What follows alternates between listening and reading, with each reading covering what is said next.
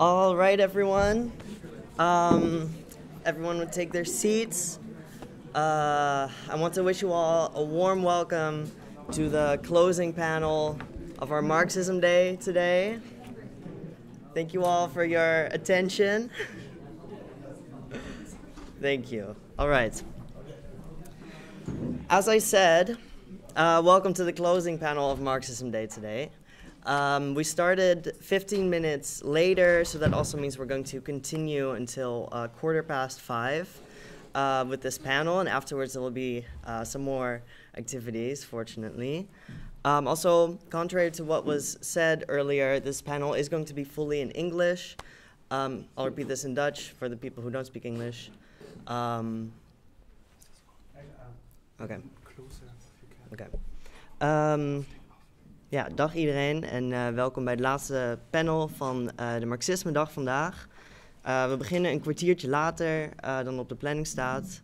We gaan dan ook een kwartiertje langer door, dus tot 5:15. Daarna zijn er nog wat spannende activiteiten beneden, dus blijf vooral nog even hangen. Ja, in tegenstelling tot wat er eerder werd gezegd, zal deze slotpanel vandaag helemaal in het Engels zijn. Als je vertaling nodig hebt, kun je de QR-code daar op de deur scannen. En dan krijg je toegang tot het live document waarin het zal worden vertaald. Je kunt je bijdrage natuurlijk wel in het Nederlands doen, straks in de discussie. So, it's not working. They can't hear me. You have to speak into them, like really close, like a microphone. Is this better? Cool. Right. Before we get started with the panel, I just wanted to quickly thank everyone for attending this Marxism Day today and participating in all of our great discussions. We sold almost 100 tickets for this event today, and I think from all of us coming together, there have already come so many inspiring discussions and connections. But yeah, it's not over yet. We still have a chance now to discuss with these last panelists on the question of how to build a fighting left, a left that can oppose the rise of the far right and build international solidarity. So my name is Aiden. I'm a member of the International Socialists from Groningen. And with me here today, I have Gali, who is active in Students for Palestine. I have Hannah, active in Justice, what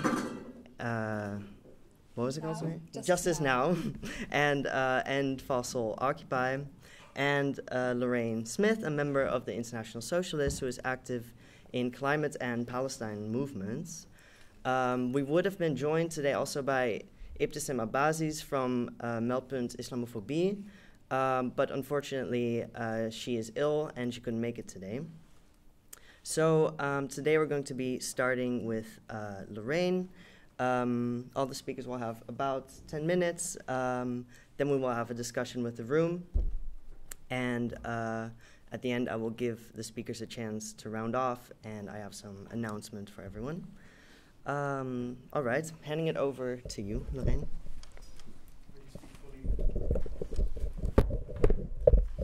Thanks. Is this close enough? Okay. Yes, thank you everyone. Thank you for coming so much. I think I can speak for a lot of people from the organization to say that it's been a really successful day. We've had so many wonderful meetings, and I hope you all feel really inspired to use everything that we have learned today to take to the streets again. And yeah, we organized this last session specifically with these different representatives of movements because we think it's incredibly important to talk about how we're going to move forward as a left. And I wanted to primarily reflect on the different movements that our organization has been really active in the last year, primarily Palestine, the climate and anti-racist movement, and also because my own activism is largely centered around these movements in the last months. And I think especially coming out of like the Corona period, we can see like a really big upsurge of different movements. Last year, we've seen the impressive blockades that were organized by Extinction Rebellion, who managed to really block the A12 road for 27 consecutive days. The climate march was the biggest climate protest ever organized in the Netherlands, with over 70,000 people.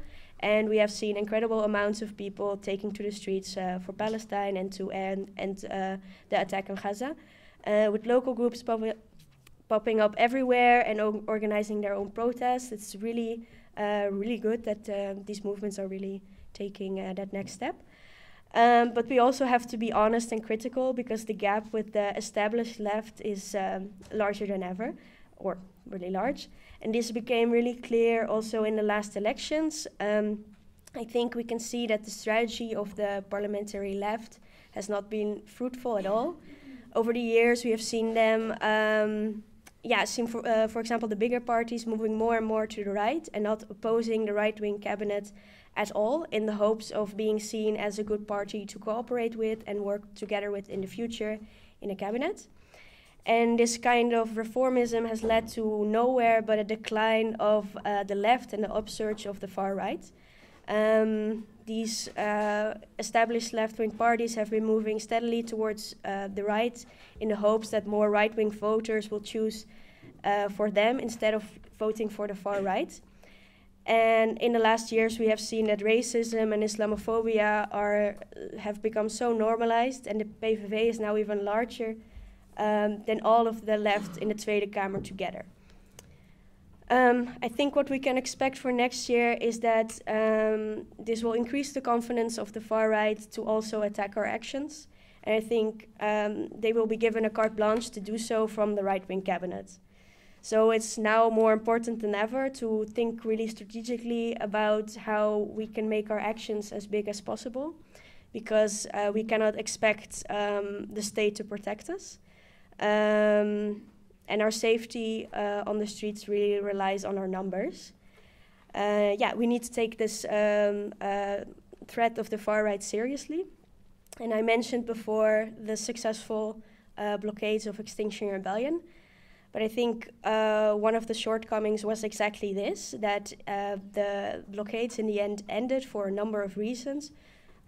Also because they achieved somewhat of a win. Their demand of ending the fossil fuel subsidies was taken seriously by the Tweede Kamer. But also because the far right had been attacking their actions, and the actions became smaller every day. And the leadership of these blockades did, aside from organizing the solidarity protest, did not do enough to really make the blockades broader and connect them with other struggles.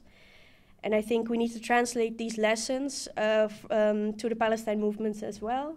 As we've seen a clear dip in energy in the last weeks, we need to really think about how we can put more pressure on the established left. And the climate to also mobilize for Palestine and, for example, the sit-ins. So these actions do, in fact, become bigger and stronger. I think we need to think about how we can build movements from below that also make the connections, like I say, with different struggles.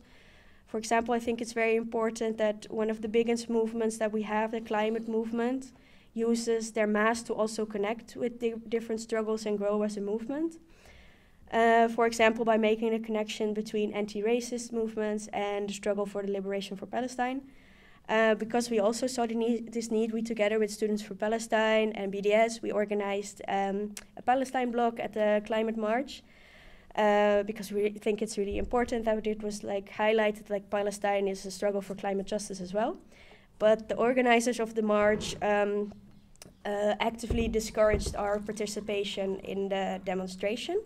I think we've all seen how the person on stage, Sarah, was silenced, but we also were actively discouraged from participating because the organizers of the march were afraid the march would then be all about Palestine instead of the climate. And I think this is problematic, not just because we care so much about Palestine, but also because it's not a strategic decision.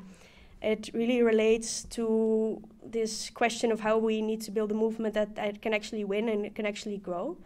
And at this time, there was so much energy for people who took to the streets for Palestine, and the larger climate movement then did nothing to connect with this. Whilst if they did, it would only have made us grow as a movement. It would have made us stronger, which is also a problem for the climate movement, which is a largely white movement. And I think we also organized the sit-in of 2 weeks ago. You can really see that this was actually taken seriously and the direct effect of that. So this was the day after Geert Wilders was elected. And we had already planned the sit-in. We have been working on this infrastructure for a long time. And we decided, there was a bit of a discussion in the group, to also connect this to the PVV. Because the racism and Islamophobia of the PVV is directly linked to Palestine. And we did this, that we did a sit-in before, and then we joined a demonstration against Geert Wilders at the Dam, which was organized by a different group. And altogether, it was so huge. It was really, really powerful. And I think it could only have been done, by this connection, because the group that organized the demonstration at the Dam, they wouldn't have mobilized more than 200 people. But now, because of the sit-ins, we were there with 1,500. It was really powerful, and it was really good. And I think, organizing against the PVV has to come from making these connections, because we cannot expect this from the established left, who also organized protests. Well, they called it not protests, but more hugging sessions to release some anger. So we really have to do it ourselves. And I think what lies under this is also the discussion of why we organize these moments of protests. And I disagree with the idea that we organize actions and demonstrations, which is kind of a heersend idee? Prevalent idea that we organize these demonstrations and actions to build pressure, and that by every action we take, we become stronger and we put more pressure on politicians, and that at the end they have no other alternative than to change their actions.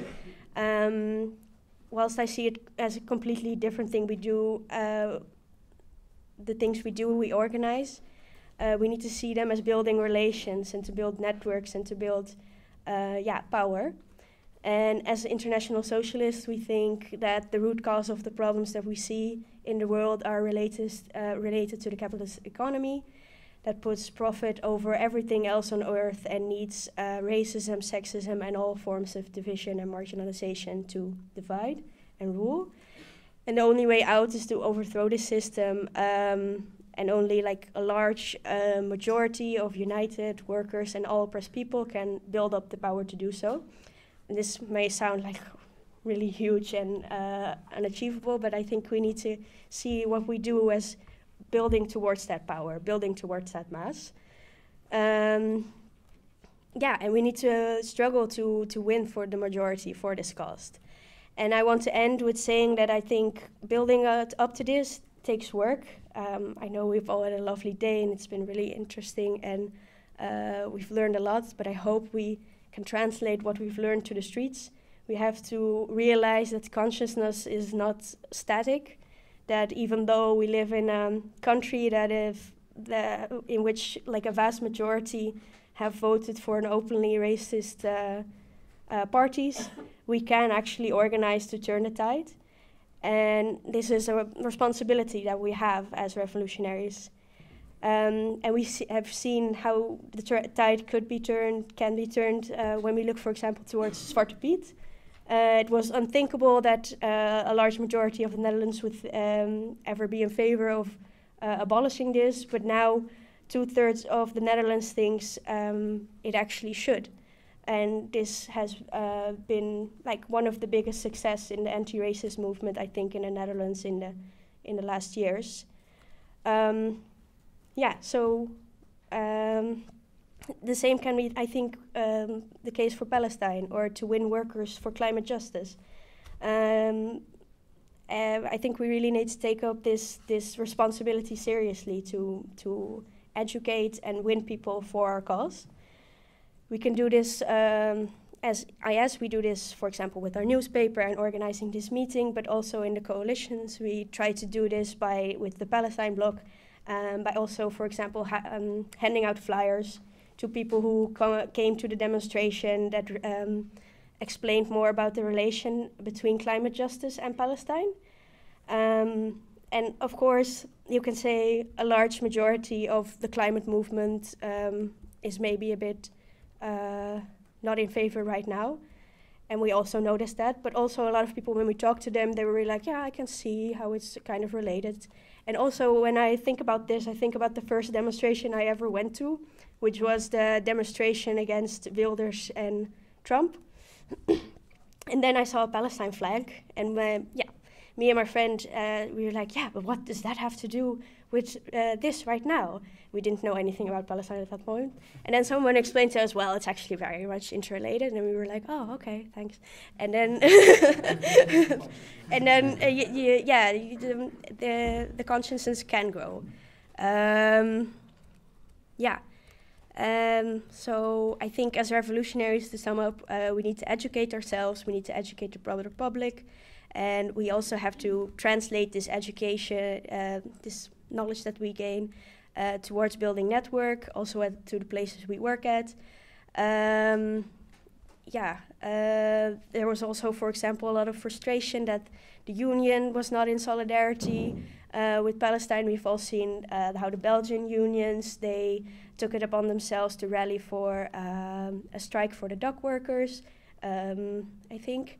And the union in the Netherlands did not make any steps towards that. Also, there's a lot of criticism towards the union related to the climate movement, that they are not taking up this seriously. But I think the union will never move unless we make them to as well. And I think the established left and all these parties that I've talked about, they will never change unless we build up power to make them change. So I hope we can translate everything and really work towards building these networks from below. Yeah.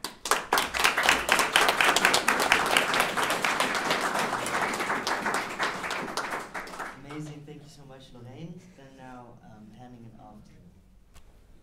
Thank you. Thank you so much for Thank you so much for coming here and listening to all these interesting discussions.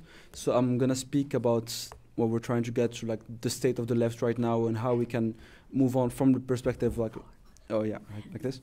From the perspective of the Palestine solidarity movement, because we've seen the last 2 months that there is no real possibility of like building up a left that isn't anti-imperialist and that isn't in solidarity with Palestine, that it is a necessary component, that it's something that brings people to the streets, that brings people to actually show up and try to change the society we're living in. So it's really important to like go back on what has happened in the last 2 months since October 7th and what lessons we can learn from it.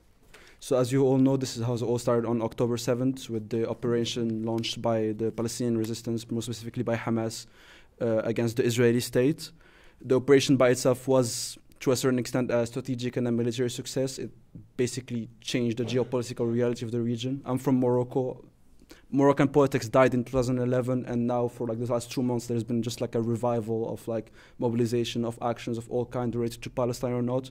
So this has been a success despite the aggression that is currently taking place, despite all the violence, the genocidal violence that the Israeli state is perpetrating right now. And also we've seen it here, where for first time in a very long time, where we've seen people that don't usually show up to protest, that don't usually mobilize themselves, come, show their solidarity, and show that they're ready to fight and to support the Palestine solidarity movement in the future. I think we've seen the largest mobilizations in the last years. I remember on like the first protest on the 15th, like we were organizing the sorting for the protest, and we were like, probably we're gonna get like 2,000, 3,000 people, it's gonna be nice. And then we show up on the dam and it slowly grows and grows and grows and grows, and like at the end 15,000 people all over the square and just marching throughout Amsterdam.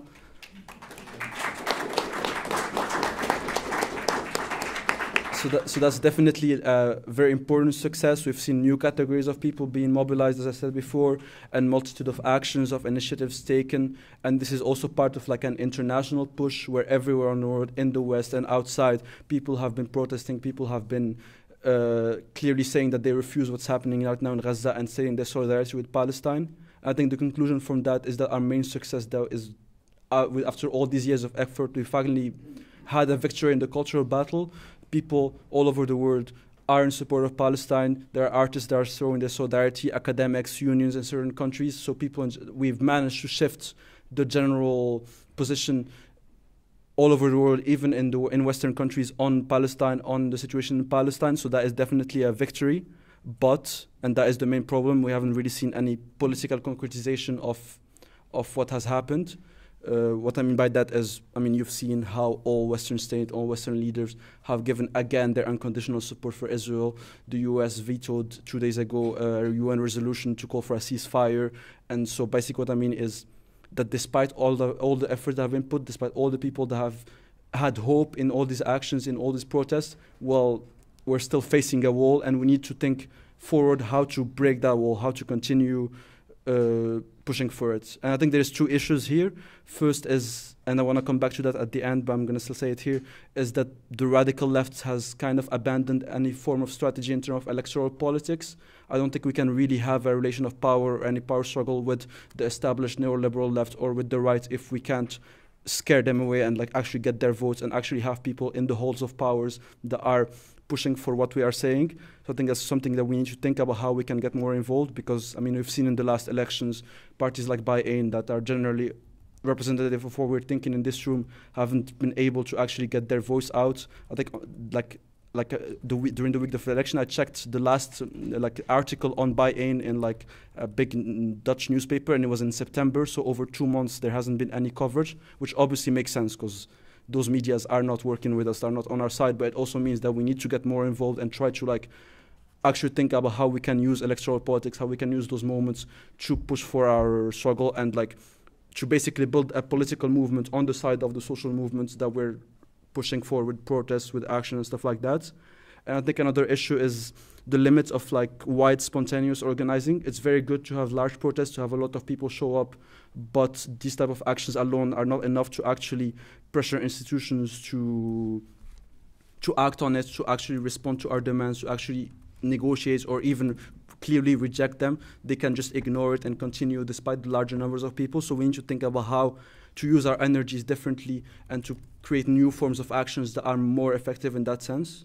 But what I'm going to come back to is, now that we've won the cultural battle, we have a huge force. We have a number of people that are hopeful, that really want to continue this fight, that are ready to get more and more involved. And it is our responsibility, I'm talking here as an organizer, to not let them go into despair and into disillusion. We need to actually think about how we can give them a direction, give a path for people that might not already have a lot of experience to be okay, there is something to do. We can continue. There is still hope, even if it's not always easy. And for that, I think one really, really important thing that's specific, especially for the Palestine movement, is that we need to start going on to more localized and targeted actions. We need to actually build strongholds, certain places where we are winning the battle, and that we can use to launch a larger national campaigns. I think it's really important now, after these 2 months, that we start thinking about how we can target our local universities, our workplaces, spaces like that, and actually get wins on those local levels, where we can actually show people that, hey, there is something that can be achieved, there is victories that are possible, and actually build a base to continue forward and grow the movement even more each time. And then I want to come back on the points on electoral politics. I think it's really important, especially for the left that hasn't abandoned socialism, and for the climate movement, to actually start thinking about how to get involved in that, how to start building a strategy to actually take power, because we can continue asking for our governments to do what we're asking them for, but if we can't really take their place at some point and get rid of those incompetent assholes that are governing us right now, if we can't scare them and show them, hey, you might be able to lose your position if you continue this way, well, we're not really going to be able to lead to anything. So I think it's really important that we start thinking about how doing that without falling into the entrapments of the established left that has basically abandoned all of our values, all of what we stand for bureaucratic purposes and for little small privileges, like a small office at the parliament. That's not what we want, but we still need to be able to get into those halls of powers and to bring the fight there too.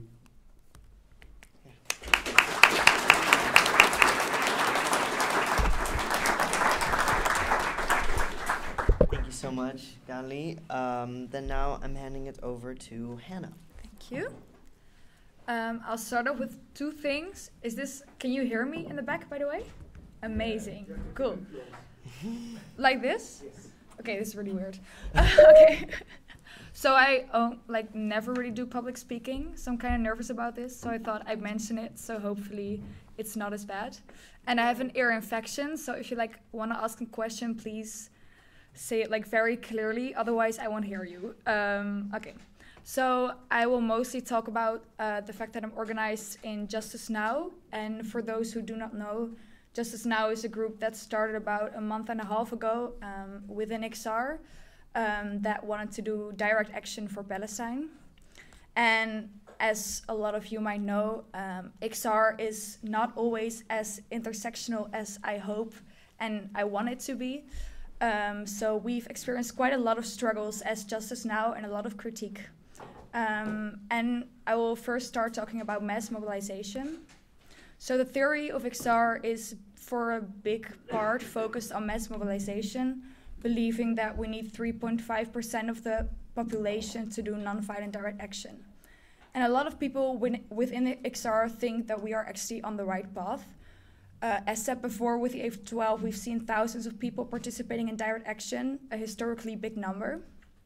But what actually is the worth of these people if we're looking at what we actually want to achieve? Climate justice for all, which includes fighting against every form of oppression.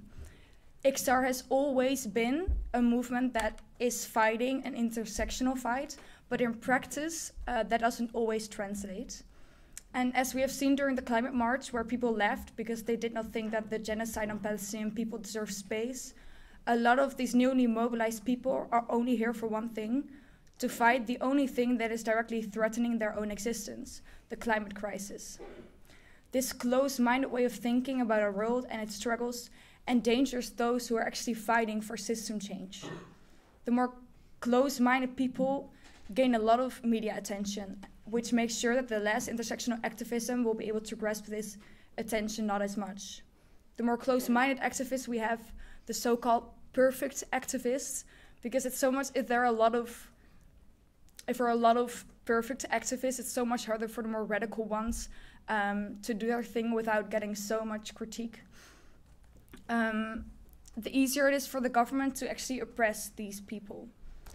If there are activists with demands that are easy to achieve for the government, those not demanding system change, it is easier for the government to ignore the radical ones and remain a public approval when ignoring them. To put it shortly, the more liberal activists we have, the harder it will become to create the much needed change. And I myself can understand the appeal of mass mobilization, but in a different way. It is so much easier to mobilize those that are already organized for a different struggle. By not openly discussing, for example, racism and neocolonialism, you are excluding an enormous group of people. In mass mobilization, a lot of people only think about their own kind of people, therefore reproducing the status quo in their way of thinking and as a consequence, acting. To come back to my own experience with Justice Now, I've been organizing within XR for about 2.5 years, and I've been organizing with Justice Now from the beginning.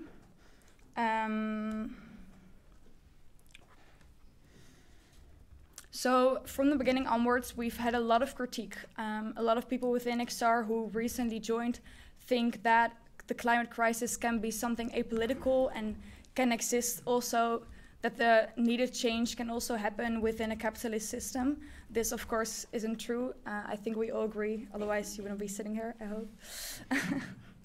There have been several ways we've dealt with this, because I do think it's still really important to organize, even if there are a lot of people who don't agree with you. And we've also debated on possibly leaving XR, but there are a lot of reasons that we can actually use XR. So a lot of Palestinian groups have had trouble with gaining attention for this cause. And XR has a certain name in the media right now, which makes it very easy for us if we only use the name of XR to actually grasp the attention needed, while for others that's so much harder. And a lot of people within XR do really care about the planet, but just don't have the understanding yet, or just refuse to understand that all these struggles are connected. And by actually talking to them and organizing in their movement, we force these talks, we force these discussions, and we force that we actually work together with movements fighting for different causes. And I think that's why it's always important to also work together with people who maybe aren't there yet. So it's so much easier to actually create the mass mobilization that is needed. Yeah, I think that is it.